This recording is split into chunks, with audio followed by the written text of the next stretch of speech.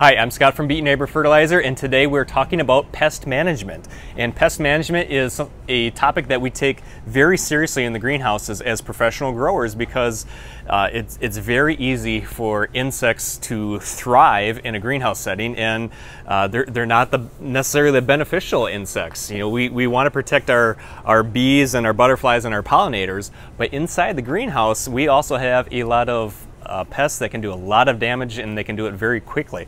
So as professional growers, it's something that we have to stay on top of. And the best thing that I can tell you at home is to practice preventative maintenance. It's what we do in the greenhouses, and you want to make sure that you are on top of things before you have a problem. And if you don't hear anything else, I want you to take away from this video of preventative maintenance.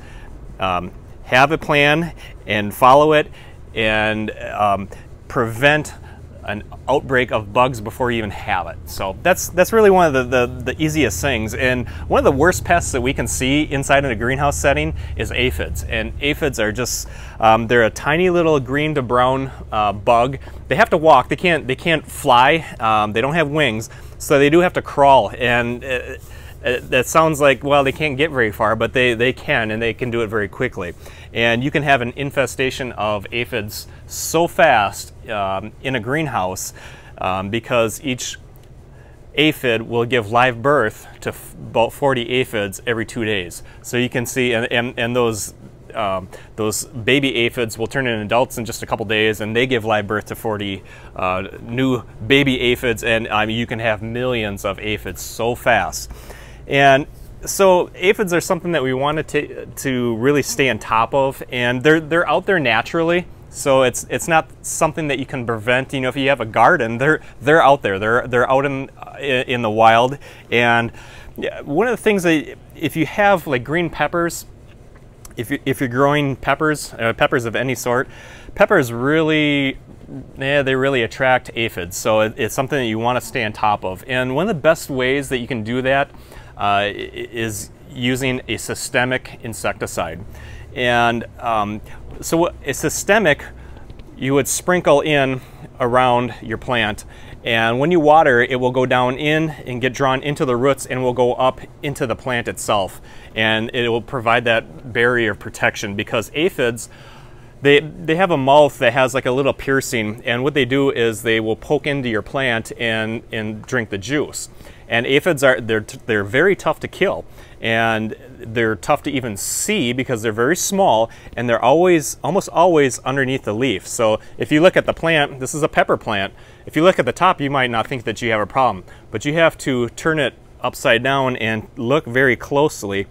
And I highly suggest, if you're growing peppers, to take a look at your plants. And it's not limited to just peppers. There's a lot of, they really favor the tender green leaves, and there's lots of flowers that are in that category that they like. They like the potato vine, they like pansies, they like fuchsias, and there's a whole list of them that they'll go after first. But we find in the garden, pepper plants are one of the very first ones that they go after. So this is a systemic insecticide, and I just have it in a bottle. It's kind of easy for me, so that I can just go through and I sprinkle it on top of there. It kind of looks like almost looks like a salt and pepper mixture, but we just sprinkle around the base of the soil, and when we water it, it will go down into the soil and get drawn up into the plant. Now, if you have house plants, I highly suggest using a systemic, and especially if you are bringing your houseplants outside in the summer, they're being exposed to all kinds of insects. And say if you start going into fall and you need to bring in those plants back indoors, you're going to bring in a lot of insects with those plants. So again, being on top of this pest management before anything happens, treat them with a systemic. It's just one of the best absolute preventatives.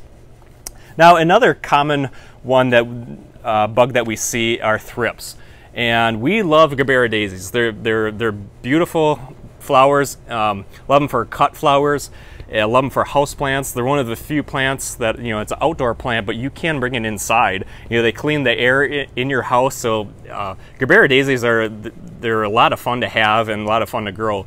But Gerbera daisies are real susceptible for thrips. And thrips are kind of they're a very small bug. They're really hard to see. They kind of have kind of a long body, and where they like to hide is right here right in the flower. And again, they have a mouth that pokes in, and they'll drink the juice. And it might look like your flowers are just naturally dying. However, you might have a thrip problem.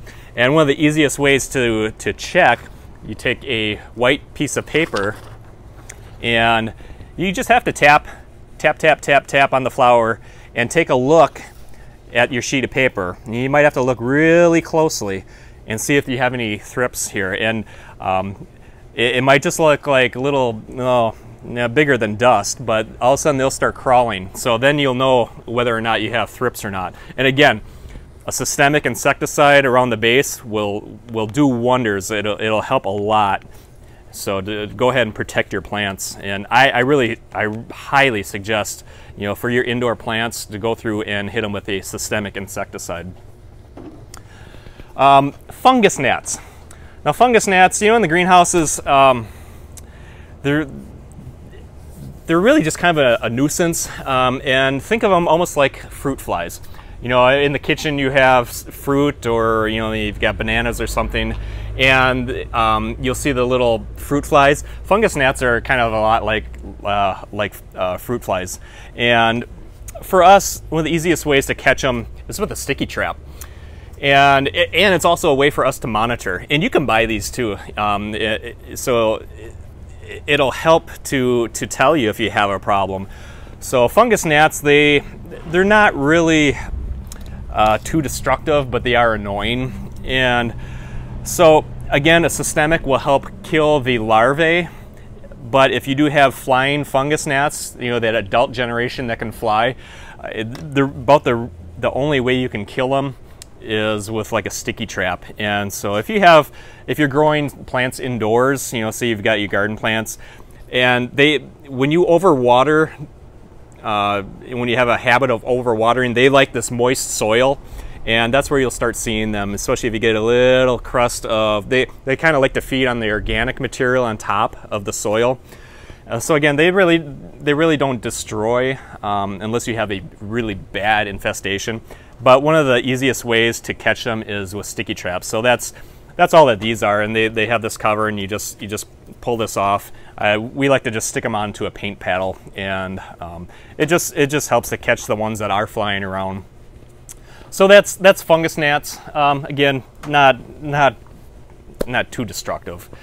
White fly, again, you can use sticky traps, the systemic insecticide too. The white fly will feed, and if you have a poinsettia at Christmas time, and you know, unfortunately, if you buy like the cheap poinsettias at the big box retailers, a lot of times you drag those home, you're dragging home white fly into your house, and that's going to infest the rest of your plants. So, you know, use discretion. Another thing that we see are rose chafers. Now, for petunias are extremely hardy, and petunias almost, you know, when you touch their leaves, they're kind of sticky. So it's almost like they are their own built-in sticky trap. So there are not many bugs that will attack a petunia. However, one of the things that we typically see right around late June, if you see holes in the petunia petal, in the petal itself, in the flower, you can probably bet that you have rose chafers.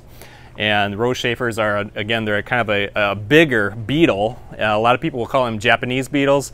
That's a different type of bug. They're very similar, and they do some of the similar things.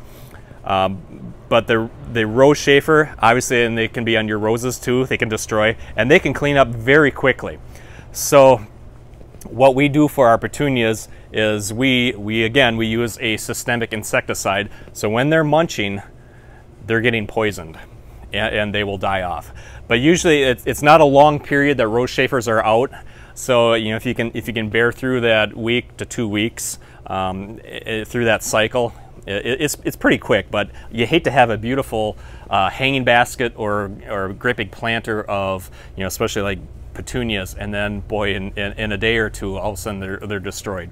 So again, using a systemic insecticide, I'm going to go back to this. Systemic insecticide is going to cure a lot of your problems. Now, in the garden, another thing that we hear about a lot are cutworms. And cutworms will, they're a little caterpillar, and they live in the soil, and they actually turn into a moth. But when the cutworms come out, and usually in our garden center, we will hear about it all in one day. All of a sudden, everybody coming in, the cutworms are out. The cutworms destroyed my whatever, tomatoes, peppers, my corn, my whatever, and they just like the name says, cut.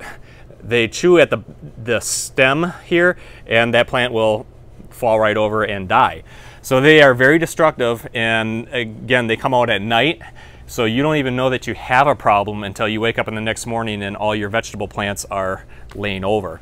So cutworms, something that a lot of people use is the diatomaceous earth, and I don't have any here to show, but diatomaceous earth is just a ground up, just kind of a rock or mineral, and you can draw a line around your plants with it, and that just helps prevent when they crawl through it, they get cut up and they will die. So, and a lot of people will make little cups, and there's some physical barriers that they will use for cutworms to help protect their plants. But if you have a lot of plants in your garden, well, then you might want to consider the diatomaceous earth. And it's also something that works for slugs. Same thing if you have a slug problem, and there are some powders and chemicals specifically for slugs, but diatomaceous earth, a lot of people have good success with that. So also with your garden, you can use a garden dust, and I do suggest that. And there's nothing wrong if you want to be totally organic. There's nothing wrong with that. But I just like to hit things, in our garden. I like to kind of hit them hard early on before there's any fruit, before we're harvesting fruit. And again, it's just that preventative maintenance that, especially if you have cabbage or some of those that the bugs are going to munch on. I like to hit those early on and kind of make sure that the problem is at bay before we're ready to harvest. So also malathion is a good spray that you can use. It kind of stinks, so it's something that I use just periodically, but it definitely will kill down the bugs, anything that's attacking them. Another thing, that we have a commercial apple orchard, and people ask us, when do you spray for your fruit trees? And that's something that we do early on in the spring, and it will vary if you're from a different part of the country. We're in northern Wisconsin, so we're usually a little bit more behind as far as weather. It's a lot colder until later on in the spring and summer. But you can use a dormant oil early in the spring. Usually once you're over that 40-degree mark, we'll go through and spray dormant oil, and it's almost like it's a neem oil, so it's kind of like almost like a vegetable oil that gets sprayed on the trees. And there's usually little egg masses on the trees, and you don't even know that they're there, but the dormant oil will spray over that, and it actually suffocates the eggs. So this is not a comprehensive list by any means. We just want to give you a few pointers and tips and tricks that we use in the greenhouses professionally. Again, preventative maintenance is going to really be the key and be your best friend. You want to get on top of things before you have a problem, because it's really hard, and I can speak from experience. When you magnify that into a greenhouse setting, you got maybe 300,000 plants that all of a sudden you have to treat because you've got a problem. We've learned that lesson, so I hope I can give that advice to you of preventive maintenance really solves a lot of headaches. So hope that helps. You can go to our website at beatyourneighbor.com for more how-to videos and tips and tricks, and be sure to check out our blog and the videos there, and also to sign up for our email newsletter. We send a lot of these out in our email newsletter, and you can just add in your email address there for the newsletter that comes out. We'll talk to you later. See you soon.